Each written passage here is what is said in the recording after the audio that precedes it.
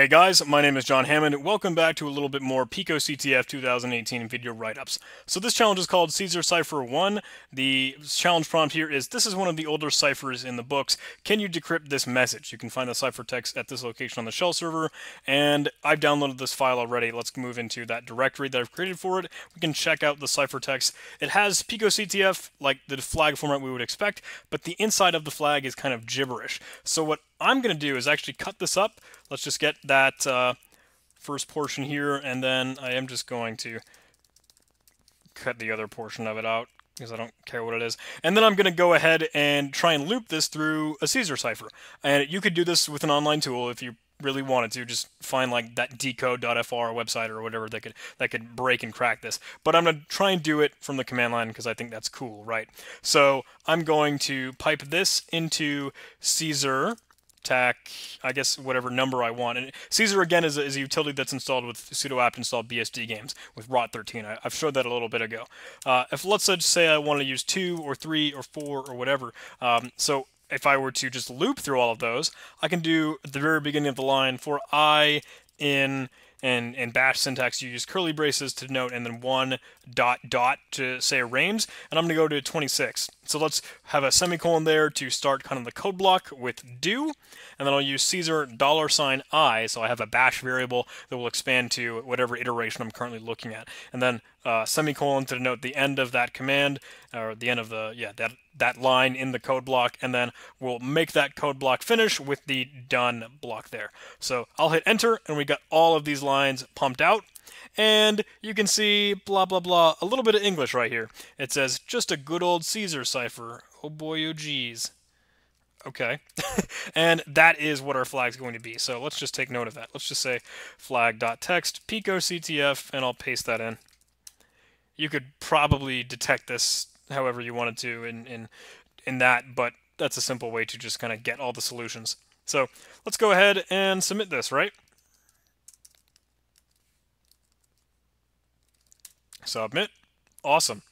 All right, next challenge is called environ. It says sometimes you have to configure environment variables before executing a program. Can you find the flag we've hidden in an environment variable on the shell server? Yes. Let's go check out the shell server. I click open this link over here. See how my internet fares.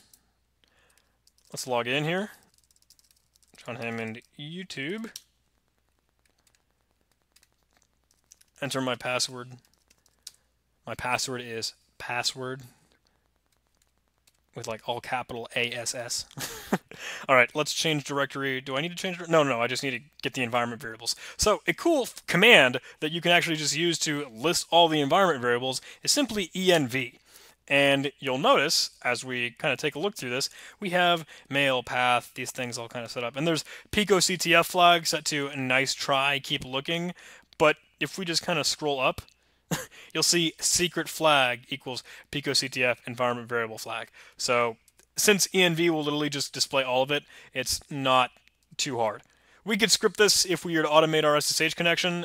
Maybe we'll do that later. But in this case, I'm just going to go ahead and submit this flag. Let's kind of jot that down, though.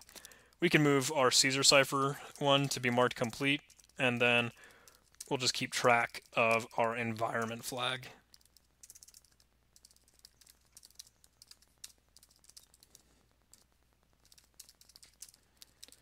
Just for good habits, you know.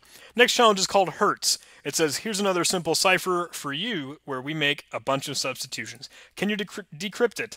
And it gives us a netcat connection that we can connect to. So let's make a directory Hertz. Get in there. Hertz.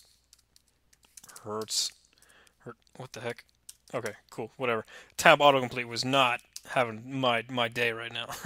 Netcat, connect, it's all this crap, where there's, the text is seemingly different each time, but it should still, I don't know, potentially give us a flag if we wanted to. I'm just going to throw this in Xclip. If you wanted to, you could kind of copy all of it, but what I'm going to do is I'm going to go ahead and throw this to QuipQuip, which is a awesome tool, quipquip.com, that will essentially solve substitution ciphers, and it's kind of my go-to when I know it is a substitution cipher. So I'm just going to spit this in there, hit the solve button, let it like do its thing, run its course, do that voodoo magic, and we should eventually get some solution out of it. My internet connection is still crap. Alright, it says, congrats, here is probably your flag. Substitution ciphers are solvable. Had no bones. I don't know what that last one may be.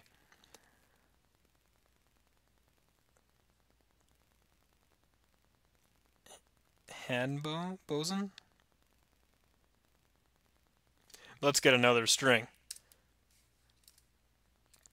We can go ahead and give it. That's kind of one of the neat things, is that we're getting a lot of these different ciphertext messages that we could use, and we could just keep using quip until we figure out something that kind of makes the flag format a little bit more understandable.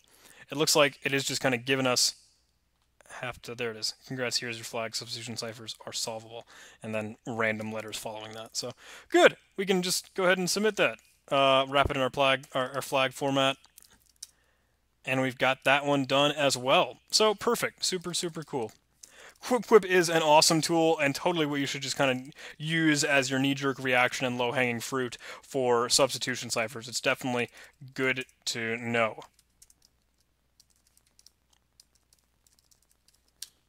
Alright, it's everyone's favorite time of the video again, where I say the same thing in every single video. Thank you, Patreon supporters. You're the best. Hey, $1 a month on Patreon is gonna make my life so much better. Let me tell you that. It's incredible. $1 a month on Patreon will give you a special shout out just like this at the end of every video. If you like to see your name up in lights or kind of visible just at the end of each video, this is a cool way to do it. It's a cool way to make yourself feel like a good person helping out a dude who's really poor and just kind of has a shitty life right now.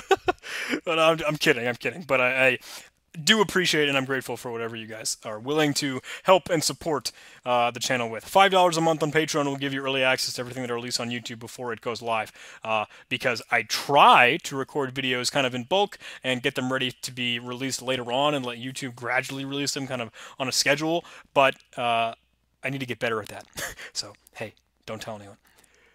If you would like content right away, right when it's ready, right when it's hot and fresh out of the oven, that's the best way to do that. Just $5 a month on Patreon. And it helps me. I appreciate it. It shows that you love. Thanks. If you did like this video, guys, please do like, comment, and subscribe. It helps me grow, the channel grow, the YouTube algorithm magic. Whoa, I was going to say something. Supportive. I got to stop. I'm running out of words again. I got to end this video. Thanks, guys. Join our Discord server. Link in the description.